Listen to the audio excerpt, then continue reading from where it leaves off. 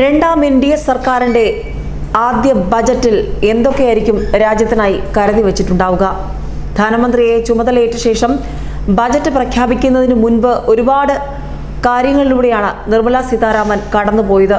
കഴിഞ്ഞ ദിവസങ്ങളിലൊക്കെ പ്രധാനപ്പെട്ട സാമ്പത്തിക രംഗത്തെ വിദഗ്ധരുമായൊക്കെ നിർമ്മല സീതാരാമൻ കൂടിക്കാഴ്ച നടത്തിയിരുന്നു. അതിന്റെ ഏറ്റവും പ്രധാനപ്പെട്ട ഒരു തെളിവായിരുന്നു ഡോക്ടർ മൻമോഹൻ സിംഗുമായുള്ള കൂടിക്കാഴ്ച.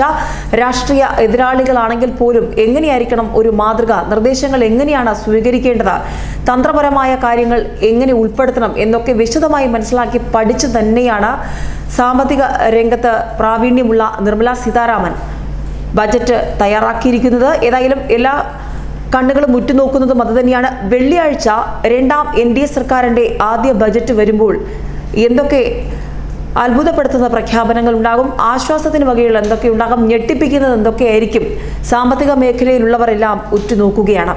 രണ്ടാം എൻഡിഎ സർക്കാരിന്റെ ആദ്യ ബജറ്റ് ജൂലൈ 5 വെള്ളിയാഴ്ച ധനമന്ത്രി നിർമ്മല സീതാരാമൻ അവതരിപ്പിക്കും. ഒരു മുഴുവൻ സമയ വനിതാ ധനമന്ത്രി അവതരിപ്പിക്കുന്ന ആദ്യ കേന്ദ്ര ബജറ്റ് കൂടിയാണിത്. തൊഴിലില്ലായ്മ, വളർച്ചാ നിരക്കിലുണ്ടായിരിക്കുന്ന ഇടിവ് തുടങ്ങിയ നിരവധി പ്രതിസന്ധികൾക്കാണ് ധനമന്ത്രി ബജറ്റിലൂടെ പരിഹാരം കാണേണ്ടത്. ബജറ്റിലൂടെ ധനക്കമ്മി 3.4% നിന്ന് 3.6% ഉയർത്തിയേക്കുമെന്നാണ് സൂചനകൾ. ബജറ്റിന്റെ മുന്നോടിയായുള്ള ഇക്കണോമിക് സർവേ ജൂലൈ 4-നാണ്. അതായത് വ്യാഴാഴ്ച ഇക്കണോമിക് സർവേ വരുമ്പോൾ എന്ത് അത്ഭുതമായിരിക്കും ഉണ്ടാവുക? അതിന് പിന്നാലെ 5-ാം തീയതി ബജറ്റ് പ്രഖ്യാപിക്കുമ്പോൾ രാജ്യത്തിന് ആശ്വാസത്തിന് എന്തൊക്കെ വകയുണ്ടാകും? നേരത്തെ സൂചിപ്പിച്ചതുപോലെ തന്നെ സാമ്പത്തിക മാന്ദ്യവും തൊഴിലില്ലായ്മ അടക്കമുള്ള വിഷയങ്ങൾ വലിയ ചോദ്യമായി സർക്കാരിന് മുന്നിലുണ്ട്. ഇതിനെയൊക്കെ മറികടക്കാൻ, ഈ പ്രതിസന്ധികളെയൊക്കെ അതിജീവിക്കാൻ എന്ത് പാക്കേജായിരിക്കും ബജറ്റിൽ പ്രഖ്യാപിക്കുക? ഏതായാലും നയപ്രഖ്യാപനത്തിലും ആദ്യ മന്ത്രിസഭാ യോഗത്തിലുമൊക്കെ കർഷകരുടെ വിഷയങ്ങൾക്ക് വലിയ പ്രാധാന്യം നൽകിക്കൊണ്ടാണ് മോദി സർക്കാർ ജനങ്ങളെ ആശ്വസിപ്പിച്ചത്.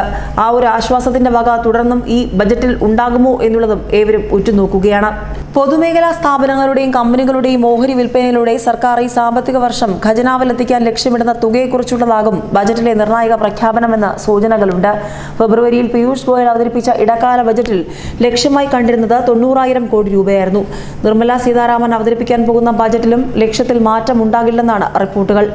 ഏതായാലും ബജറ്റിന് മുൻപ് ധനമന്ത്രി നടത്തിയ കൂടിക്കാഴ്ചകളിൽ ഒന്നും ഇതുമായി ബന്ധപ്പെട്ട വേണ്ടത്ര ചർച്ചകൾ നടന്നില്ല. കഴിഞ്ഞ ദിവസം ബജറ്റിന്റെ പ്രിന്റിംഗ് ആരംഭിക്കുകയും ചെയ്തു.